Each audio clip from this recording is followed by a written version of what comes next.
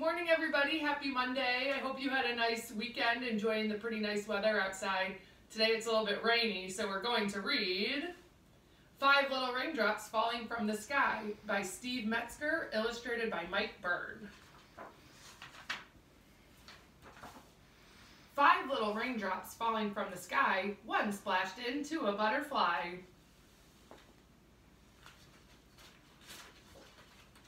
The robin told the blue jay, and the blue jay said, "No more raindrops falling from the sky." 4 little raindrops spinning through the air, one woke up a big brown bear. The beaver told the rabbit, and the rabbit said, "No more raindrops spinning through the air." 3 little raindrops swirling all around, one sank into the muddy ground. The turtle told the duckling, and the duckling said, "No more raindrops swirling all around." 2 little raindrops blowing in the breeze, one fell beneath 2 towering trees. The squirrel told the chipmunk, and the chipmunk said, "No more raindrops blowing in the breeze."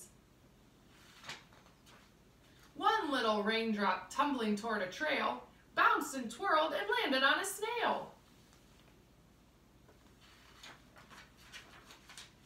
The beetle told the cricket, and the cricket said, "No more raindrops tumbling towards the trail." The rain kept falling. The egret took a look. 5 little raindrops trickled toward a brook. The brook kept flowing. It was like a dream. 5 little raindrops approached a sparkling stream. The stream branched off just a little sliver. 5 little raindrops headed for the river. The river's winding journey ended at the sea. 5 little raindrops as happy as can be. The sun came out, the weather hot and dry. Lots of teeny droplets rose up to the sky.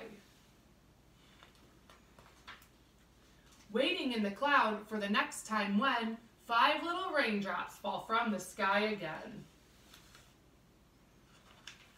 Bye everybody, I hope you have a nice day, and hopefully tomorrow the sun will be out and you can go out and play. See you later.